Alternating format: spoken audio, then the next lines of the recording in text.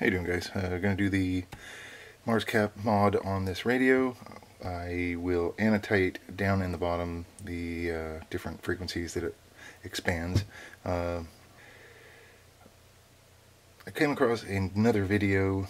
I will also put that link down in the description box where another individual who did this. It's really the only other video I could find on YouTube on the subject. The only reason I'm remaking it is I'm trying to get a little bit better footage of the actual process for you guys. Other than that, his video is probably a lot better spoken than I will be able to. Anyway, just with that aside, he goes into some of the legality of doing this, and I think he covers it well just in summary by saying, you know, to broadcast on the opening or any of the frequencies that we're going to be opening up is illegal unless there is an emergency. So with that in mind, let's just do it. So there is what I believe are 8 screws, 2 in the front, 2 in the back, and 2 on each side that we need to pull off here.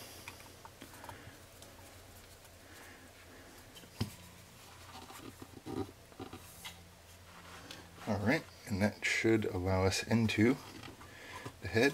Just lift straight up on the front cover, just like that.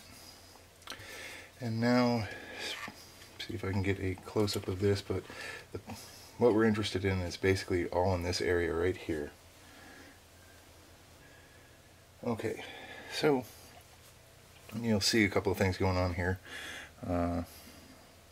There is a green wire here that's just kind of looped right here. Up onto that. We're going to remove that green wire, and then there's 2 resistors here. One right here and one right here. We are going to leave the second one here alone. We're going to remove this one, and after this process, I will say in advance, and the other gentleman says it as well in his video, if you have any presets stored, now would be a good time to put the radio back together, take it back to your ham shack, take all the presets off, store them, because when you do this, the radio is going to reset itself back to factory specs, so you'll have to redo everything. So with that said, another thing that I have here is some solder wick, and the way that the gentleman did it was just to take a screwdriver and kind of pry that resistor off the board. That's one way to do it. Certainly would work, but I'm going to try to do it a little more cleanly. For those of you who have soldering ability or tools, I'm just going to use a very hot soldering iron. What are we running here? About 700 degrees. I'm just going to pull these guys off.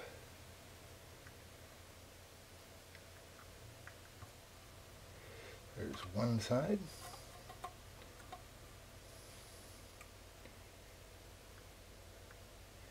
There's another.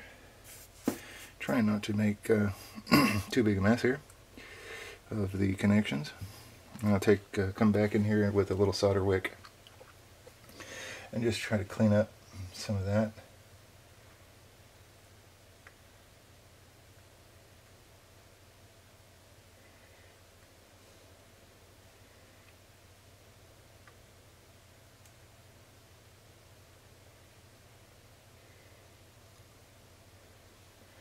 A little more clean.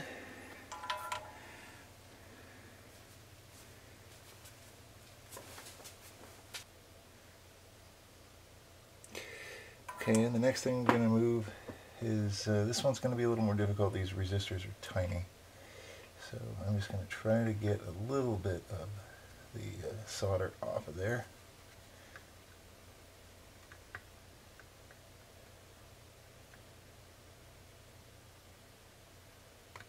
There we go.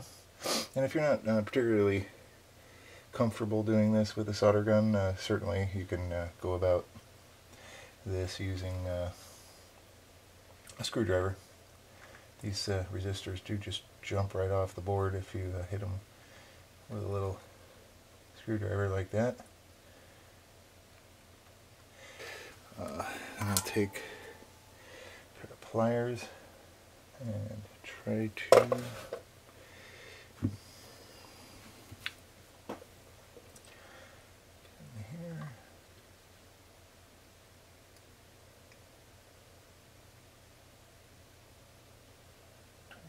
this guy free.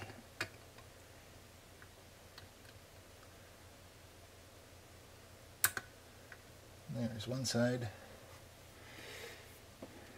And I'm going to turn this around so I can get at the other side here.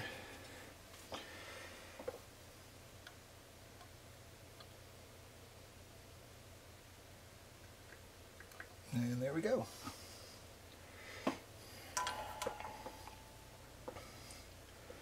And just so you know what we're talking about here, here's the resistor. I don't know if you can see that, but on the end of my finger there, that's the resistor we moved. So you can kind of see it's a real giant one. We're not going to need that anymore. So at this point, really, all you need to do is just make sure that you're happy with this. That's all cleaned up. And there's no chance of anything shorting out.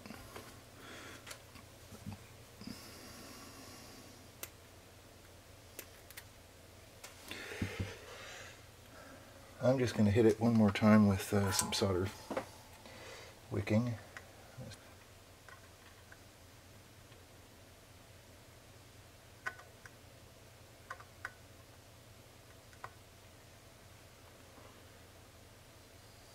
Yeah, like that. A little more cleaned up. Just trying to get that big blob of solder off of there, so very good. So yeah, I just want to make sure that this area is free of solder. There's not anything touching each other between the two terminals, as well as right here, and those are pretty cleaned up. So all you have to do is just put this thing back together again and you should be good to go. That's about it, guys. Hope it was helpful. Again, check out the other guy's video. I'll annotate it down here in the bottom somewhere, and appreciate you guys watching. Take care. 73s.